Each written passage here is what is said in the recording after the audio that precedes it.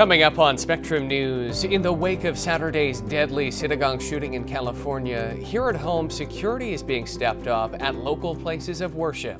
We'll have the latest. Plus, Crafts for a Cause, how a wine and skill craft fair is helping a local anti-human trafficking organization. Switching to state politics, lawmakers are set to begin the final 2 months of session Monday. Among the issues being discussed, the possible legalization of recreational marijuana. And superheroes took over a park in Mechanicville to raise money for the Ronald McDonald House. These stories and more ahead on Spectrum News.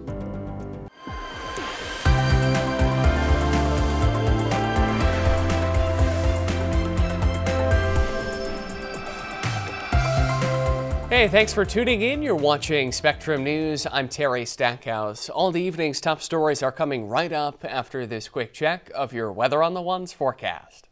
Tragedy during one of the holiest Jewish celebrations of the year. A Passover shooting leaving 1 dead and 3 wounded at a Southern California synagogue Saturday. As Rick Damigella reports, friends and family are honoring the victim who sacrificed her life. Meanwhile, local faith leaders reacting to the tragedy and discussing what it means for services going forward. Synagogues around the country have been on high alert since the attack, bumping up security in and around places of worship. That, of course, includes places here in the Capital Region. Gary Ginsberg, president of Temple Israel in Albany, says in addition to extra security, he believes the remedy to stopping these mass shootings is educating others about the Jewish faith. Ginsberg also telling us they're coordinating with local law enforcement as well as using internal security measures. Police are investigating what's being called a hunting accident that led to a Pittsfield man's death. It happened in Great Barrington along Monument Valley Road. A spokesman for the Berkshire County DA's office says 44-year-old Christopher Punton was handling a shotgun during a turkey hunt when he suffered a gunshot wound. The DA's office says there's no indication anything criminal occurred. Hoosick Falls police arrest a man they say failed to register as a sex offender. They allege that 33-year-old Aaron Barnes moved to the community from Newark, New Jersey back in March. Under the law, he had 10 days to register with his new address, but police say he failed to do so. Barnes was arraigned and released pending another appearance in Hoosick Falls court. Human trafficking is often said to be hidden in plain sight, and the organization Eyes Wide Open in the Capital Region is working to change that. On Sunday, our Erica Lee stopped by a wine and skill craft and vendor fair, all to benefit them, to find out why. Celebrating a faith community, the Morning Star Missionary Baptist Church has been making a joyful noise for 125 years. A service Sunday honoring the church's history and the parishioners. 9 people were honored for more than 50 years with the church.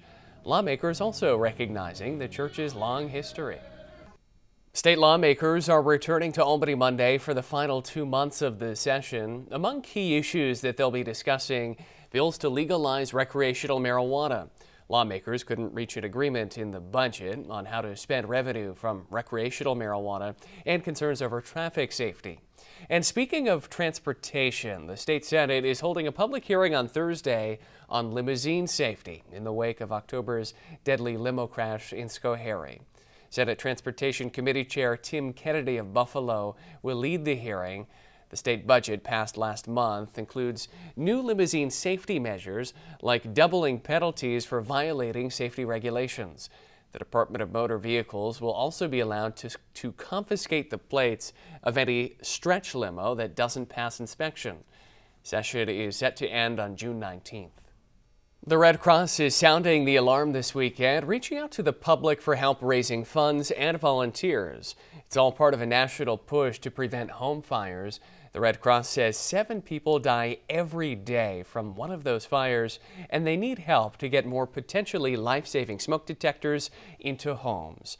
For the next 2 weeks, they're holding events with volunteers, local fire departments, and other groups going around at-risk neighborhoods. They'll be handing out free smoke detectors. Here in New York, those will come with 10-year non-removable batteries as required by state law that phased in this month.